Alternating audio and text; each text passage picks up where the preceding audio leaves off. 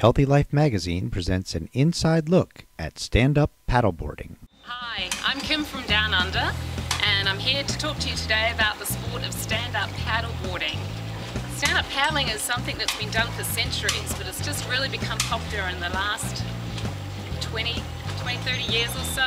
It's really popular just as a form of exercise and getting out on the water and having some fun. It's also popular because it's very easy. That's what we're here to do today, is to show you just how easy it is and how you can use it for a fitness workout. So this is a paddleboard in front of me that resembles a surfboard.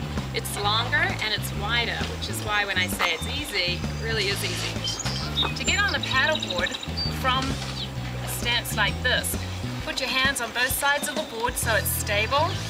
Bring one knee on and then the other until you're in a kneeling position. You come up into a standing position like so. Pick up your paddle to balance you and you're up. This is my paddle. The paddle is a little bit different to a regular paddle.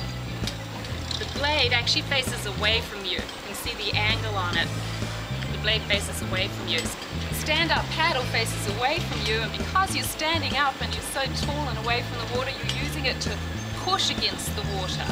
So it's very different to kayaking. When I stand with the paddle, it's nice and straight like this. My arm is fully extended. The paddle goes in at the top of the board. I pull it just past my hips and cut it out of the water. When I've recovered it, it's ready to go back in again.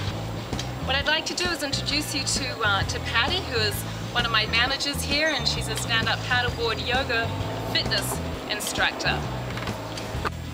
Alright, Patty, what poses would you like to show us? Well, I was just mentioning that being on a board like this, particularly this size of board, is like being on a big giant floating yoga mat. So it's actually not as extreme as it might sound. I'll just show you an easy downward facing dog and maybe just an easy flow series that's sort of similar to a salutation.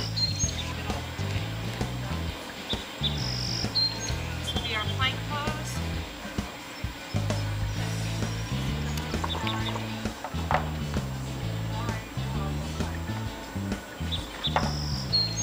So when you're doing yoga on a board, as long as you're balanced, you'll be fine. When Patty lifts her leg up off the board like that, she's not quite as balanced. So that is a pose that would be a little bit more advanced for some people.